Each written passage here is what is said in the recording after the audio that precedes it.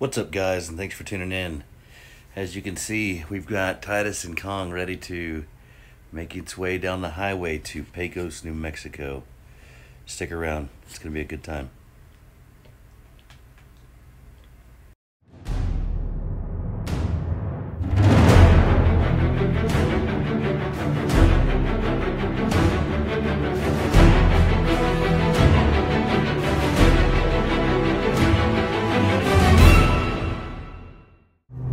We are now on the road to Pecos, New Mexico.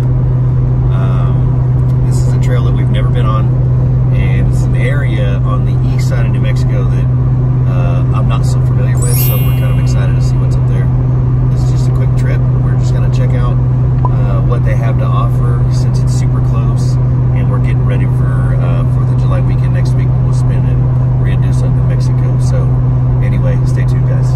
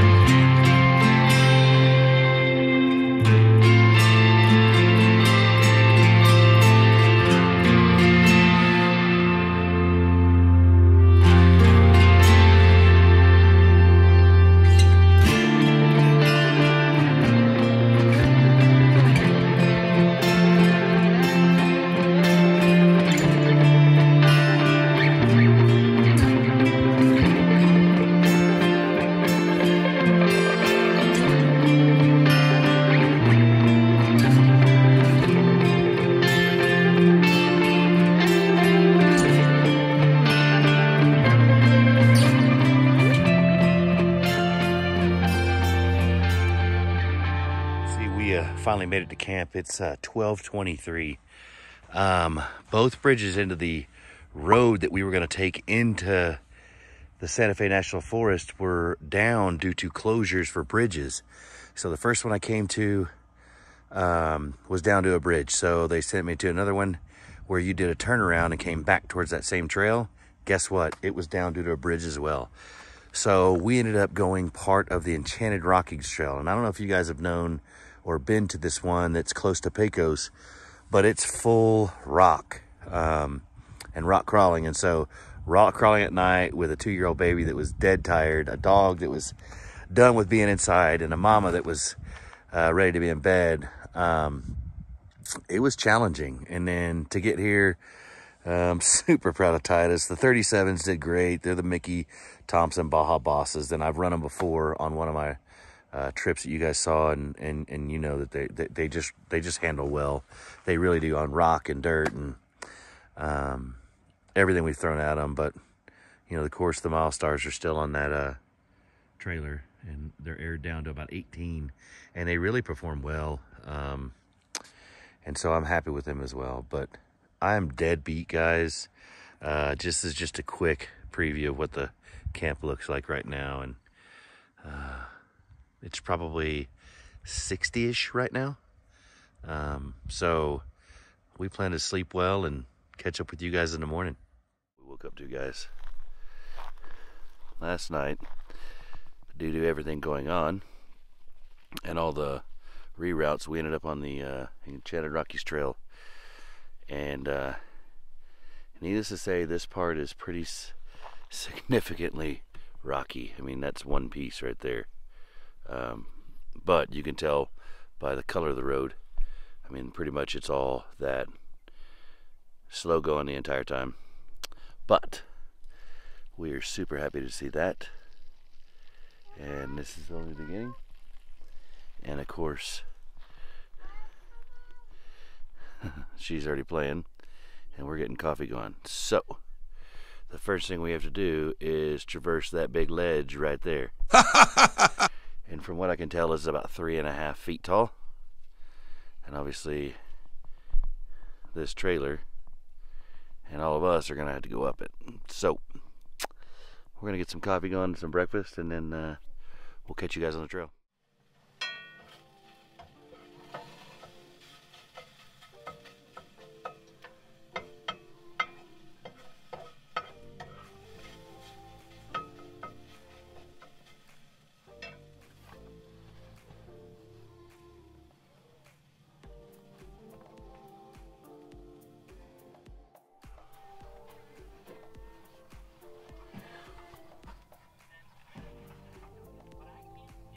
Oh my goodness. That, people's, is egg whites, spinach, and a little bit of pico. Sounds fantastic to me.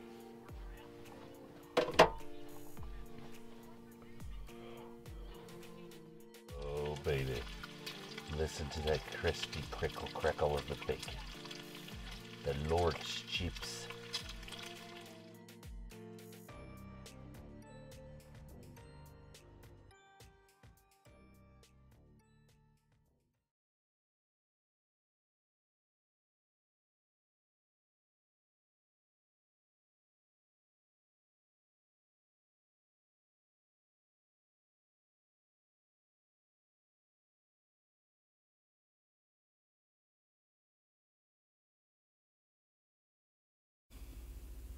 I really think times like this are just to sit back and enjoy what you are given every day. And the fact that we actually get to do this in this type of environment. I mean, if you look around, look what I'm looking at. It's so much better than looking at your neighbors across the street or another work day. Doesn't really matter what it is. It's just nice to get away.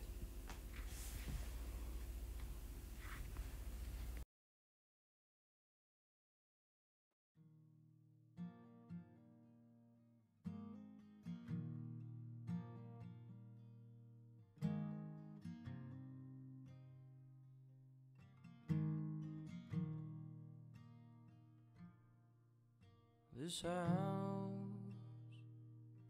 is holding secrets. Got my change behind the bed, and a coffee can. Throw my nickels in, just in case I have to leave. And I will go if you ask me to, and I will stay if you dare. If I go, I'm gonna chain last. Let my hunger take me there.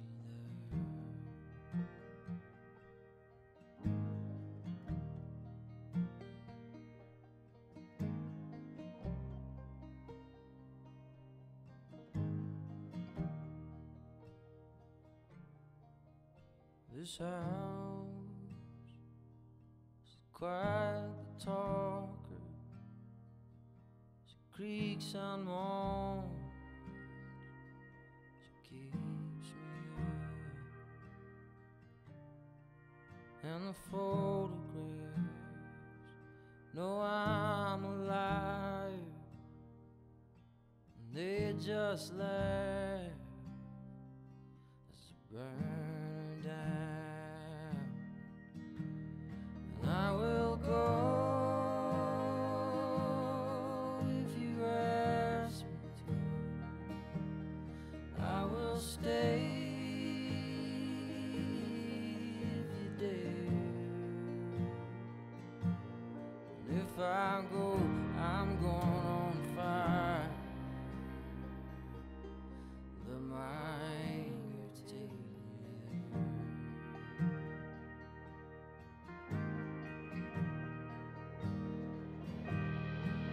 And the shingles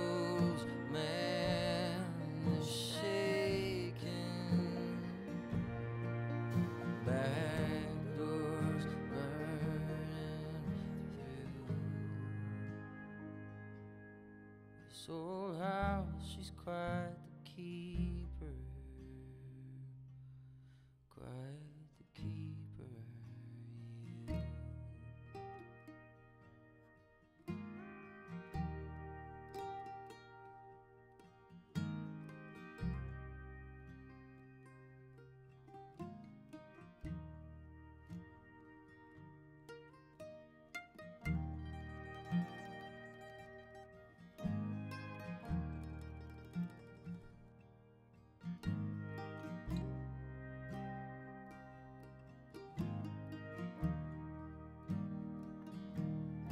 I will go if you ask me to. I will stay if you dare. If I go, I'm going crazy. Let my darling take me there. If I go, I'm going crazy.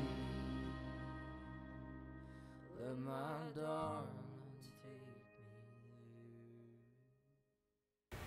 I wanted to kind of show you guys how we got into this predicament on this trail. If you look at the map, you can see where the original trail was in yellow, and you can see coming up when we were making a left. Well, a mile down that road, a bridge was out in that first red circle. So what we ended up having to do is go all the way around, back up to Sands, and come back. Well, we ended up doing the reroute and came back in that trail probably another 2 miles on that road, and sure enough ran into a bridge that was condemned or being replaced and under construction as well. So that's how we got on this trail, which is in blue, marked to the left. And boy, was it a doozy at 11 o'clock at night. At this point, they were kind of playing around the camp, and it was time for us to get moving. So we packed up and got ready for the trail.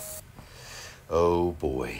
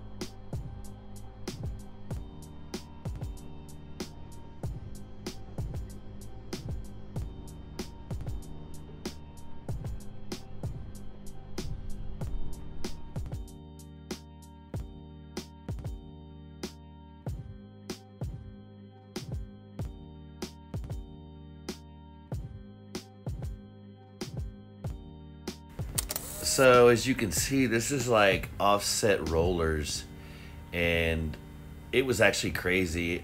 Unfortunately, I had to zoom in enough to where you guys could kind of see at least what was going on, but it was full articulation left to right. From when the Jeep would be going left, the trailer would be going right, And I mean, it was enough to stuff the tires on both of them. And in the end of this picture, you'll see where you see the rollers, and they were pretty significant. And again, usually I don't, worry about hammering through things, but this was enough that it was twisting left or right, severe enough that it was causing a lot of static against the trailer and the Jeep. So again, just one of those things that proves that this trailer will really follow the Jeep wherever you point it.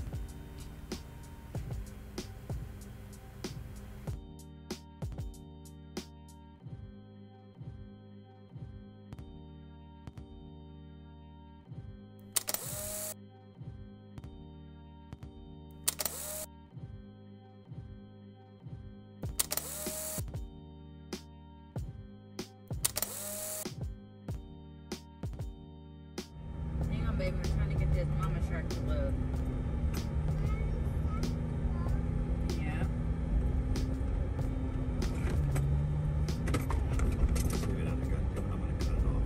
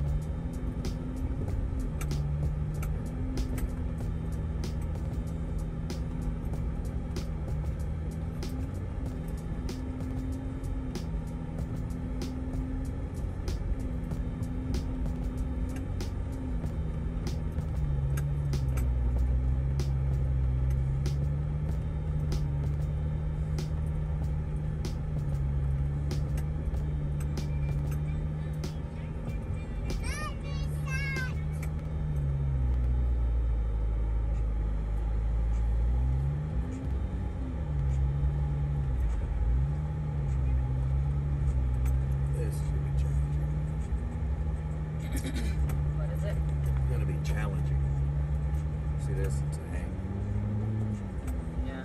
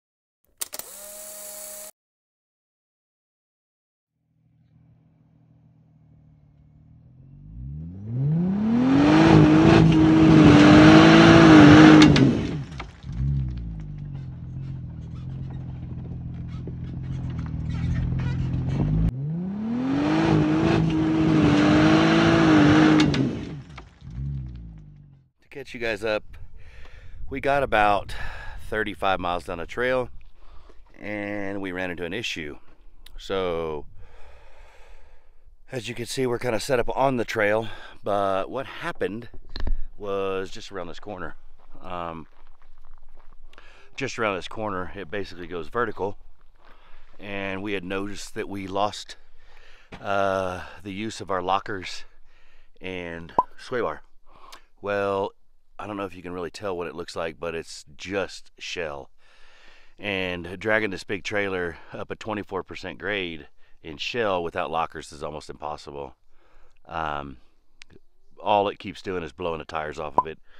We can't ever get any traction to keep moving, and there's a quick curve going up to the face of the steep area, so you can't even get speed to go through it. So I'm gonna have to reroute, unfortunately. So I guess basically what we're gonna do is take out some of these little saplings right here so I can spin around, kind of come through here and make a turn up in this area and then back down the trail. It's kind of unfortunate. It's either one of the things you have to deal with when you do gears on a Jeep, and I just had the Jeep gears done, you know, around 600 or 700 miles ago. But what happens is metal shavings gets on the magnet that has to do with, I guess, the reluctor ring and the locker itself, and will not allow it to work. So unfortunately, I checked the plugs, the electronic side of it, and that's exactly what's going on, I'm guessing. We spoke to a mechanic that actually did the gears, and he said, yeah, it's just definitely most likely going to be a magnet issue. Best thing about it is, look where we're at. It's cool, like 75 degrees. We're at like 8,500 feet of altitude. So it's not all that bad. So I guess I'll get turned around and see you guys.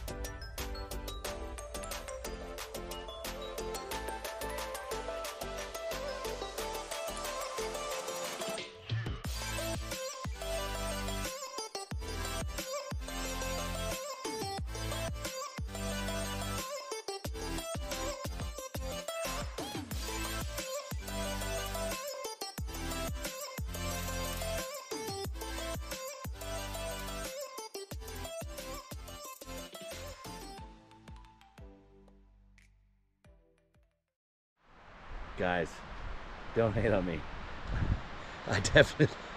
I'm totally clean, new shirt. I'm dressed completely. But, and yes, I'm saying the reason why is because we had a long day on the trail, guys.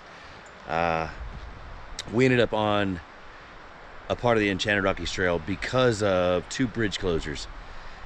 That part of the trail is incredibly rocky. I've got a 2-year-old with me. Of course, I've got Kong with me, and both my lockers are out. I have no front or rear lockers, nor does it tell me when I'm engaged in 4-wheel high or 4-wheel low, or even in 2-wheel high. So it's been a day. We got to a point that was a ridiculous climb, and we just kept digging. Even the Mickey stickies, even as sticky as the Mickeys are, they kept digging.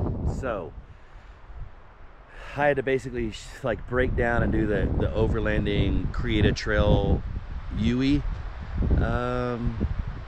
technique. And so I broke out the chainsaw, cut a little bit of the old dead sapling stuff down. You can see a lot of this stuff behind me is burnt. They had a fire a few years ago, still recovering, but I had to cut a lot of that down, and just to be able to give me enough room to get up and turn this big rig around and go back. Well, before that, we had talked to a mechanic, and he was thinking that I needed to check the connectors on the rear diff, because I just had the gears put in, the 456s, about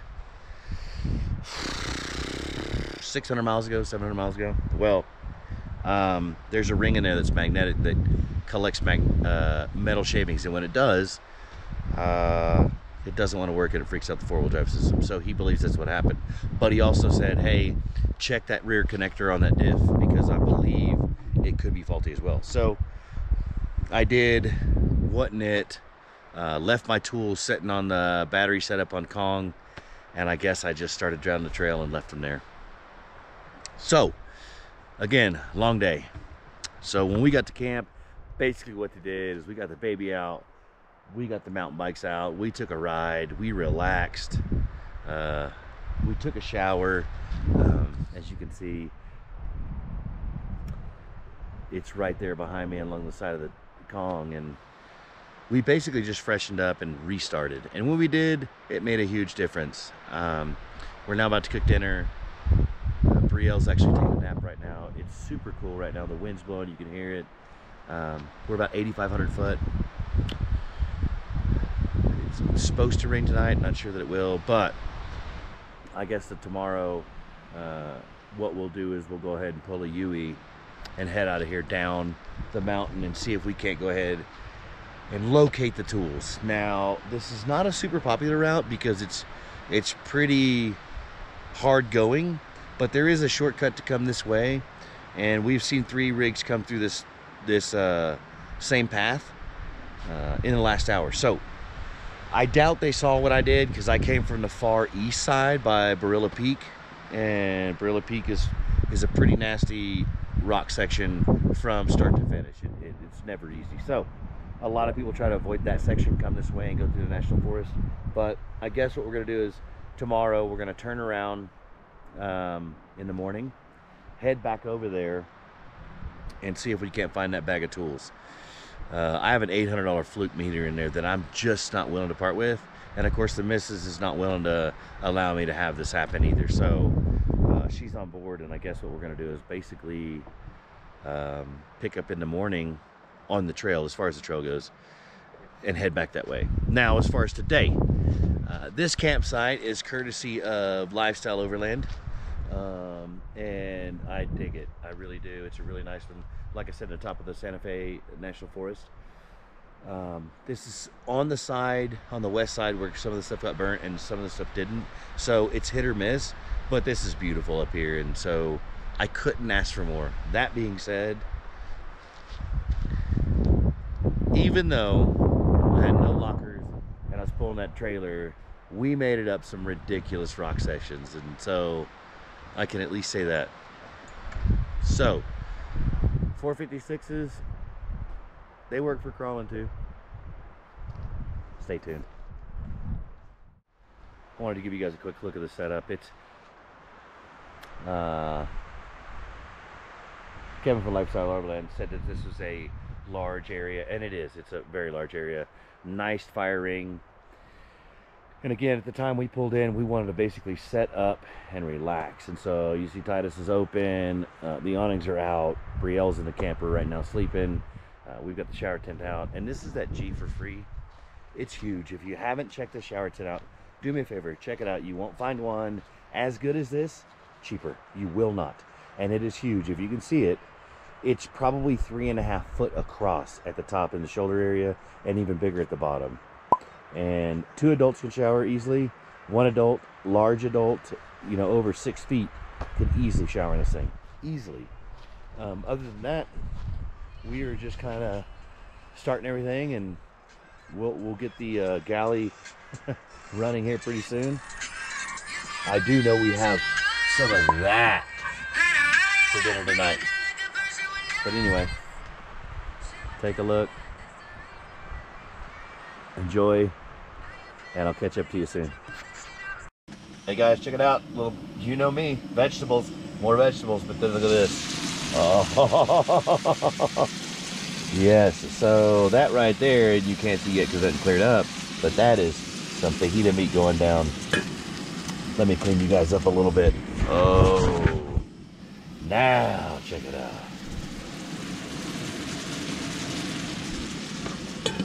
Hey, give me a minute and I'll have the chicken on. Oh, baby.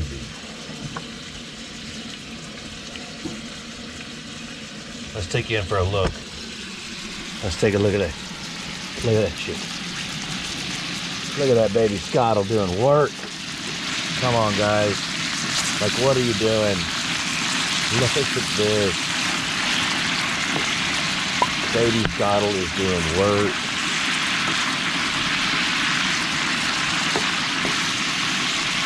Get that for the dog, boy. Oh, baby.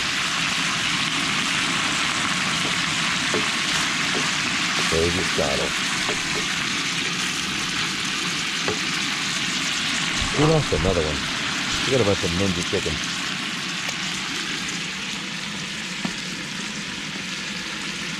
And come back with one more spice. That's that paprika.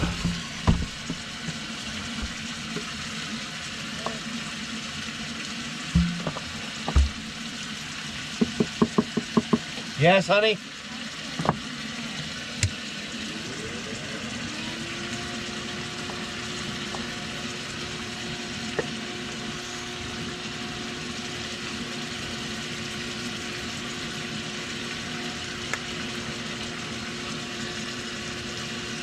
Boom. What's up, guys? You see I'm wearing a hoodie. It's the beginning of July. We're here around Pecos, New Mexico, or just east of Santa Fe, about 50 miles. And we're at about 8,500 foot, and right now it's cold. I've got a hoodie on, and I'm the guy that sweats incessantly all the time for no reason. I don't have to do anything to sweat, I just generally sweat.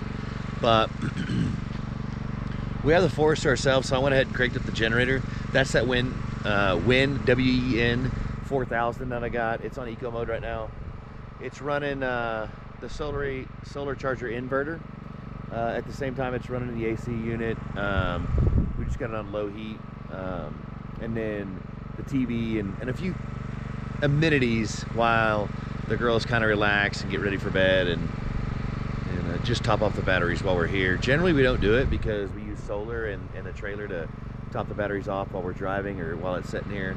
But since we had time and I figured it was new, why not? So we did that. And anyway, I'm making nighttime decaf coffee and just enjoying this.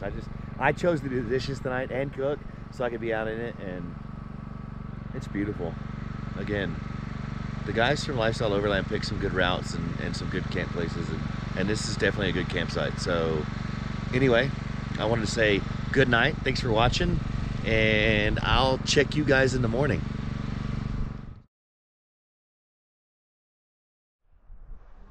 Morning, guys. Sunday morning, last day. We were up early, probably 6:30. Ran no AC, ran no heater last night. Got down to about 52. So with the windows in the camper and the little fan on, it was fantastic. And now we get to listen to this. The wind in the trees. I'm sure you can see them moving. Just listen to that.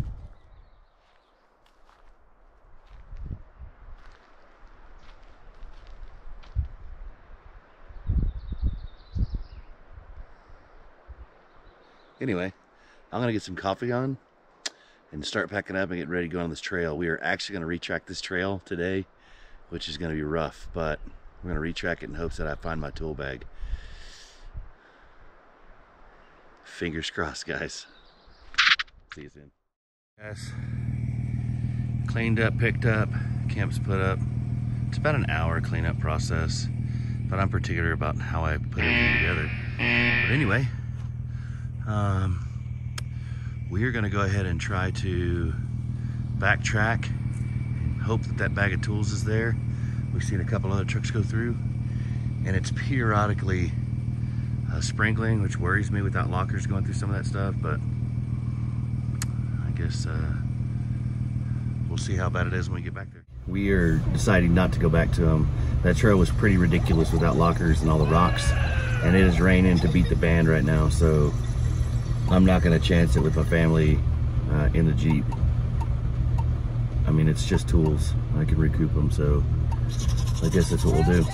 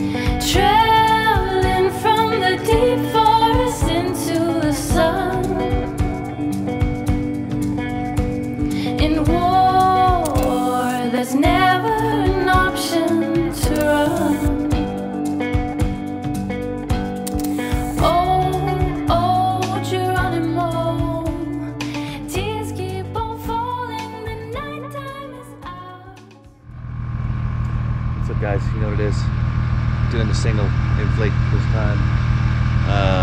Didn't feel like getting out all the stuff. Totally forgot to put my air tools box on the side on the slide out, and so it's under a bunch of stuff. So right now I'm just kind of sitting on the side of the road enjoying enjoying the slight drizzle. Cool temperatures. It says it's about 48. But anyway, I wanted to conclude this video as far as this section of it. Now, coming out this road all the way across towards Pecos, once you clear the National Forest area, now there's several other places you can still camp along that same road, and I'll go ahead and add it in the video so you'll kind of see what I'm talking about with some B-roll footage. You get on a road that's somewhat gravel, somewhat asphalt, and it's probably a 35-minute drive from all the way across in the mountains out. Also, it's a pretty dangerous road, even in these conditions. So imagine during the winter, I'm betting they close those passes off. So if you come from the south side of the Enchanted Rockies Trail, you're probably not going to get out of these trails coming this way. You'd probably have to at least continue on through Barilla Peak, or probably be turned around, because I don't think once you get through there, they don't have those passes open. There's several gate sections because there's a lot of steep and vertical descents and climbs. So I can imagine even in ice, it would probably, you know, be impassable, to be honest. And I'll push this thing pretty hard, and I drive pretty hard, but there's no way I'd do that road in the winter. Unfortunately, lots of crosses on it to see the people that it passed. So anyway, thanks for watching, and enjoy the B-roll.